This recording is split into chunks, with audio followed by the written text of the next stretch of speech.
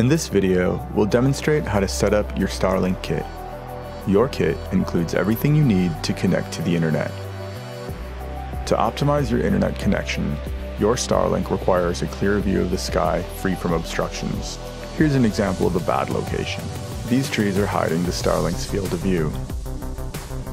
To get started, download the Starlink app to determine the best location. You can do this by checking for obstructions using the app's built-in tool. Once you've discovered the optimal location for your Starlink, connect the correct end of the Starlink cable into the mast. Once connected, position the Starlink in the base. To power up the Starlink in the router, connect the power cable into the larger rectangular port and the Starlink cable into the smaller circular port. Starlink, when connected to power, will initially articulate upwards into sky search mode. This means that the Starlink is searching the sky for a connection and may take up to 15 minutes. When Starlink finds a connection, you'll see it tilt into its final position. After setting up your network, you can use the app to check the status of your connection, view statistics, and visit support.